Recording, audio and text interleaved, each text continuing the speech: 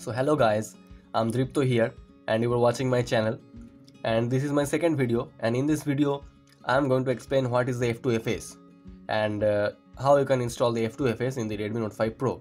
So let's get started. So F2FS is a file system that is really 2x faster than the traditional ext4 file system that we use in our smartphones. So first you will need three things, that you will need a ROM that is F2FS supported, you will need a kernel that is F2FS supported, and you will need a recovery which is also F2FS supported. So let's get started. I will show you how to install the F2FS. So first you can see that I have the Orange Fox recovery installed here, and I am going to install the TWRP latest recovery which supports the F2FS. So I will go to the install, select the storage, I will select the USB OTG because I have the recovery here. Then you will need to select the install image, and you can see the latest TWRP F2FS 2323.img file. So I'm going to select this, and you need to then select the recovery partition and then swipe to install the image. So it is installing, and then you will need to click on the reboot recovery, then swipe to reboot into recovery. So it will now reboot into recovery. You can see I have installed the Google Splash image. It looks nice, I guess. So this is the F2FS supported TWRP recovery. So now I'm going to install a ROM. The ROM should be F2FS supported. So let's get started here. First you need to go to the wipe, you will need to go to the advanced wipe. Then remember, you will need to convert the cache and data partition to F2FS from the ext4.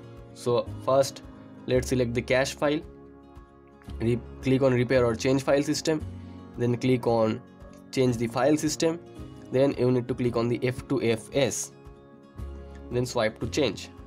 So it has changed.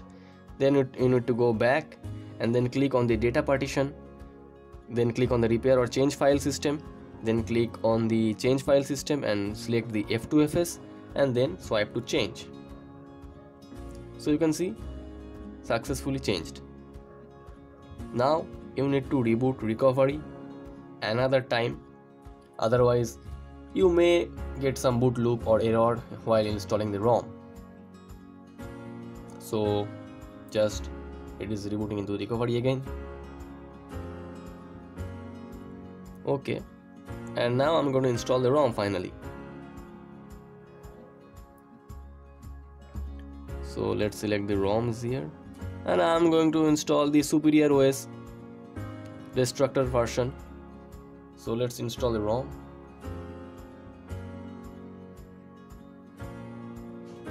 The ROM is installing, and the F2FS file system will be 2x faster than the traditional ext4 file system.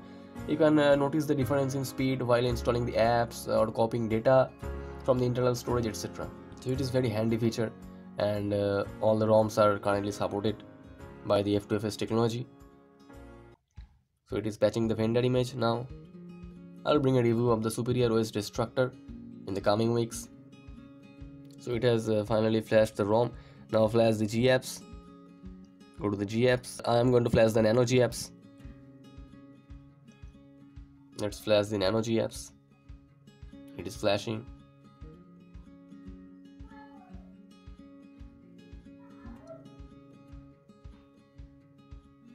That's it guys. So the GApps has already installed. So let's now reboot to the system and see if the F2FS partition works or not. So it is rebooting into the ROM right now.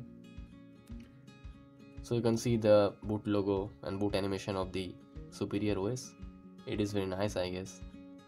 I will just unplug the USB OTG because I don't need it anymore.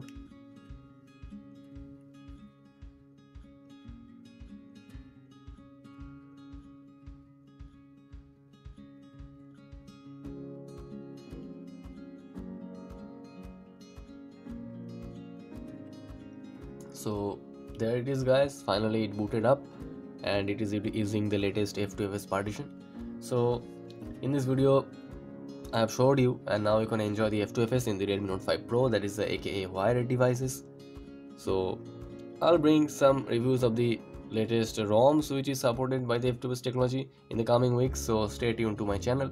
And if you like my channel, and give some feedback and give the like and subscribe to my channel, guys. And I'm going to bring a couple of videos for the Redmi Note 5 Pro in the coming weeks. So till then, peace out.